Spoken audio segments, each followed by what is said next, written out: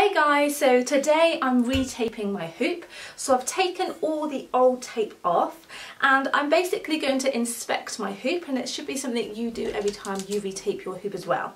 So now I've taken all the tape off, I'm just going to go round all of the hoop, just making sure I'm looking out for any rust spots or any corrosion, any cracks in the hoop. So every hoop's different as well. So you know, this one's a stainless one, so this like lasts forever. I love it.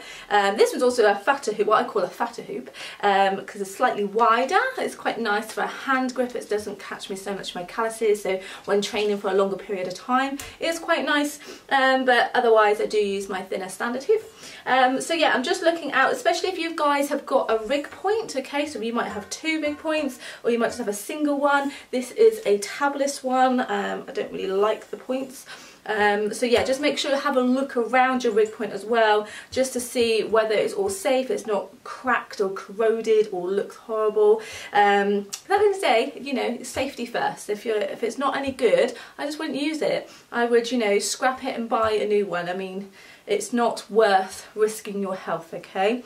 So once you're all happy with your hoop, so this one is good to go, we are going to retape. So I'm now using I buy my tape from Fire Toys and I use the more expensive one. I think this roll was like £15.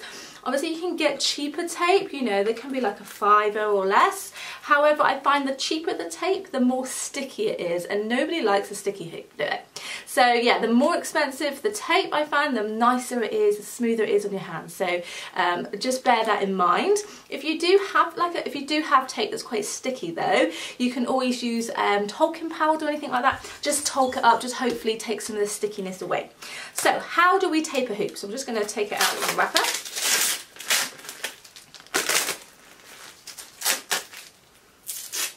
So, on my hoop here, wherever it is, let's have a look, I've made a little mark just with a permanent marker, and this is the point where I wrap my hoop from, if that makes sense. Yeah, I can find it. Here we go, okay? So I've got a little mark there, it's just a bit of a, like I said, just a pen. So I'm going to use that mark, and I use it so that I know I take my hoop in exactly the same way, or the same, starting at the same point every time.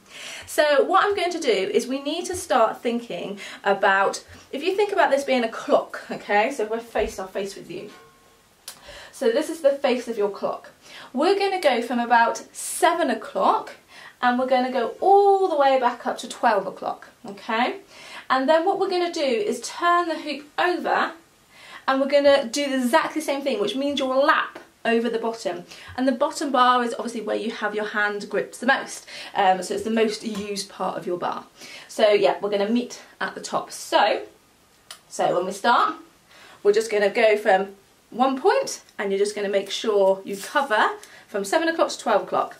Now when you start to tape, you want to be at a slight angle, and you want to make sure it's nice and tight, okay? You also don't want to go too wide. So from here, I've just put a bit on at a slight angle. I'm going to take the hoop, take the tape underneath. I'm going to take the tape over the top, and I'm just going to cross over ever so slightly. So I'm just overlapping, but I'm not going too wide, nor am I going too narrow. The wider you go, the more creases you're going to have in your tape.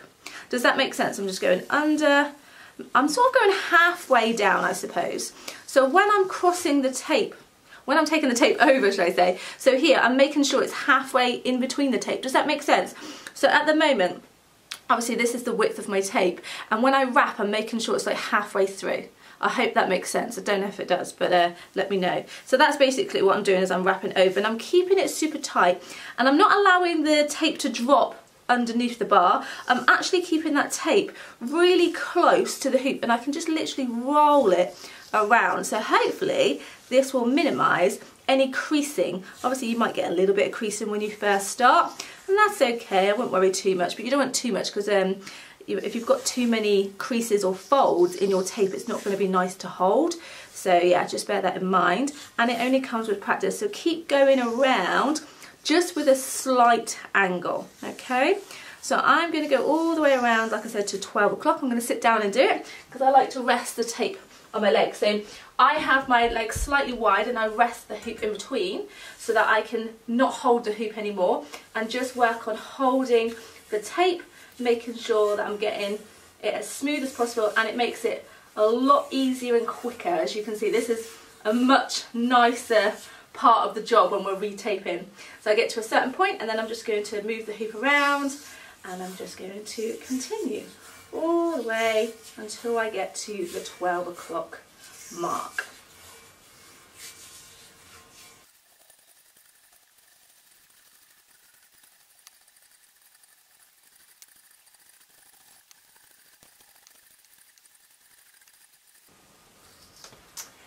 Okay guys, so I've reached the 12 o'clock mark, so I've gone from the 7 o'clock all the way up to 12 o'clock, and then I'm just going to cut the tape. So this tape, just if you just rip it, it will just rip really easily. However, you might need to get some scissors if you've got some tape that doesn't want to pull apart. Cool, so we've done one side. Now what we need to do is I'm going to turn it upside down. So I'm going to make the top part the bottom part, okay? So I'm just going to flip it over. Okay, and now back at the bottom, and I'm going to start wrapping again at the 7 o'clock mark, okay? That means I'm going to retape over this bottom part of the hoop, yeah? So I'm going to start exactly the same thing. I'm still going to tape, and I'm going all the way until I meet the top part, okay? So same thing, get the tape, 7 o'clock, slight angle, so it'll be going the other way slightly, and when you're ready, off you go.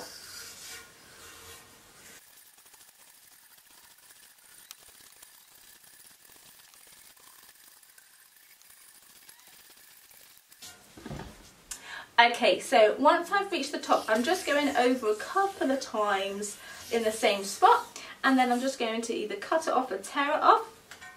Now what I like to do, particularly with a no point hoop or 0 points, is to get a different coloured tape or something where you can mark it, so you can mark that this is the top point of your hoop, okay, the way you wrapped it. Because if you have it any other way, you may find that the tape starts to roll, because you always want your hands, obviously you want the overlap part to be at the bottom, okay? So if you always get like a little bit of tape or something just to mark it, if you've got a coloured hoop, or you've used coloured tape, you might just want to get like a black marker just to mark the top, and that's where you're going to use your strop or whatever you're going to do to attach it to the rig, the rigging point. Does that make sense? So that is how you tape a hoop, guys, and we should be all good to go. If you've got any questions, give me a shout.